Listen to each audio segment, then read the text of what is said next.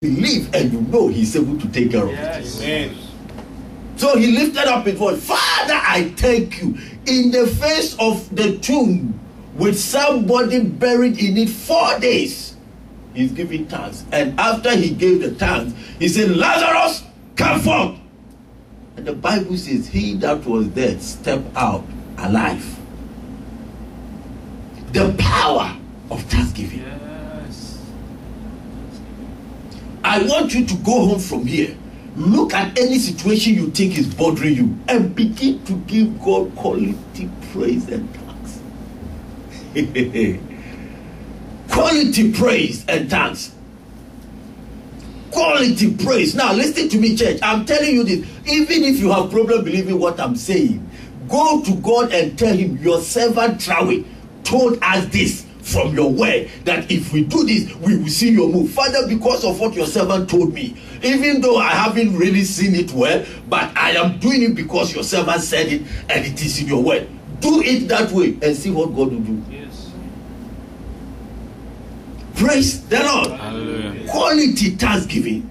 The church is dried of thanksgiving today, and so we don't see the move of God. Complaining of what they want to get and they are not getting. The money they expect and it's not coming. Complaining of the people they are trying to, use some tricks for them to bring their money and they are not coming forth. Complaints. Instead of lifting our hands to God and to bless him.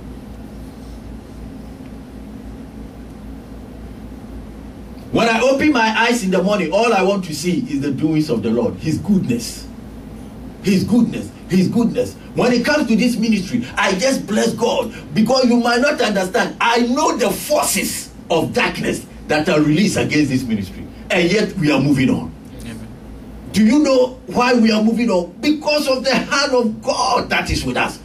Because this is God's church and he's actively involved. The Holy Ghost is moving us on, and nothing is too strong to stand in our way. That is enough for us to throw our hands in the air and give him praise. There are a lot of people who wish that they'll wake up one day and they'll hear that this place is closed. No way. But they will wait for it till eternity, because that is absolutely impossible to happen. Yes. Unless Jesus is no more the Lord of Lords. Yes. So is that not enough for us to give him praise? Yes. That's right. Demonic forces are loosed against this place because the devil is desperate concerning this ministry. He knows that this ministry is a solution to his works in the lives of people, multitudes of people. He knows that this ministry is a light unto this city and unto this generation. He knows that this ministry is an answer to the questions he has put in people's life. He knows that this ministry is bringing an end to his activities in people's lives. So he's desperate. But the good thing is that no matter what he does, we are moving on gallantly, triumphantly forward by the Spirit of God. Yes. And that's why I love the song that says, "Onward Christian Soldiers." Praise the Lord. Onward we are moving. Nothing can stop us. So when you wake up, please bless God for this place. You want God to manifest himself to you through this place. You want God to bless you through this place. Thank him for this place. Thank him for here, for this place. There are a lot of people that call and will be sharing all kinds of testimonies on the phone with me, and they've never even stepped here before. Some will say, I was listening to it on the YouTube. Some will say, I picked your CD from here. Some will say, I was watching it on the net.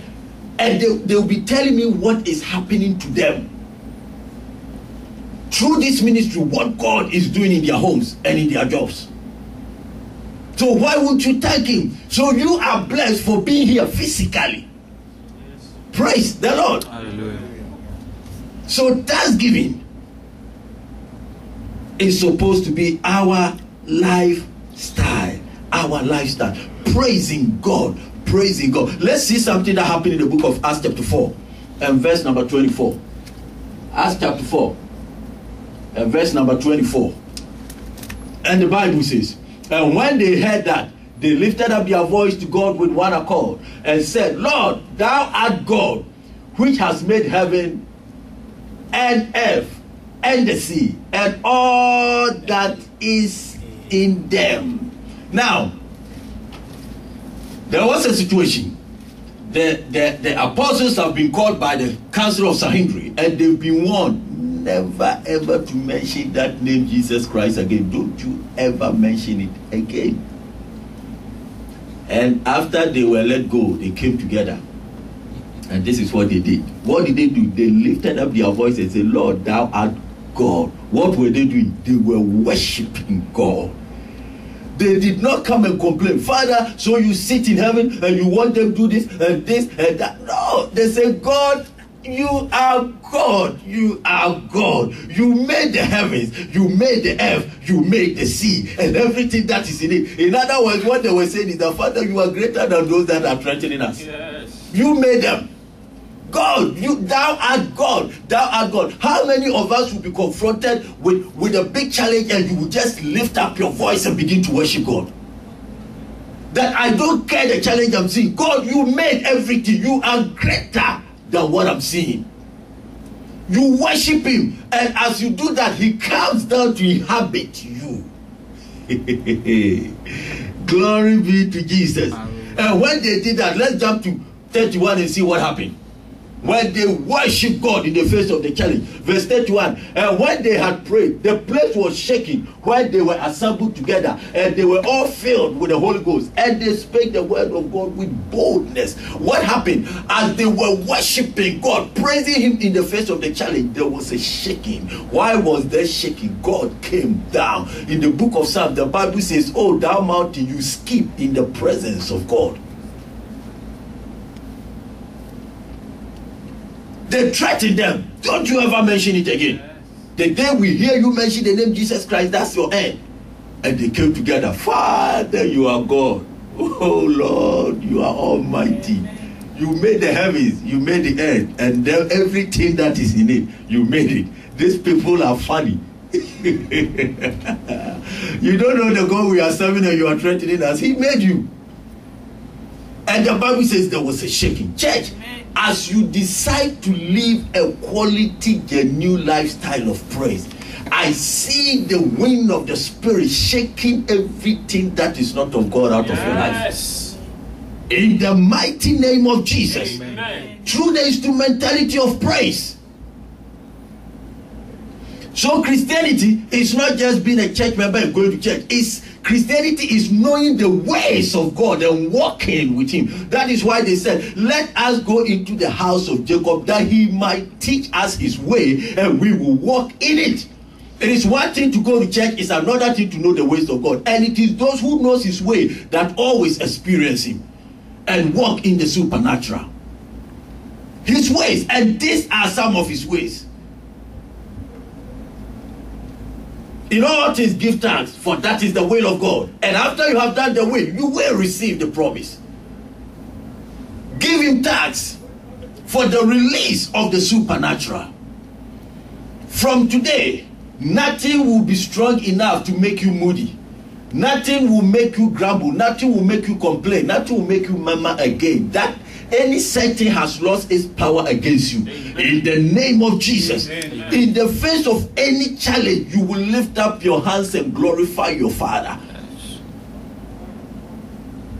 Praise the Lord. Hallelujah. It's very important. Very, very, very important. Because a life of murmuring and grumbling and complaining will never flow in the miraculous. Anyone that is always grumbling, always murmuring, always complaining will never flow in the miraculous. It's also dangerous because we have come to understand that the children of Israel that could not enter the promised land was because of grumbling, murmuring, and all such things.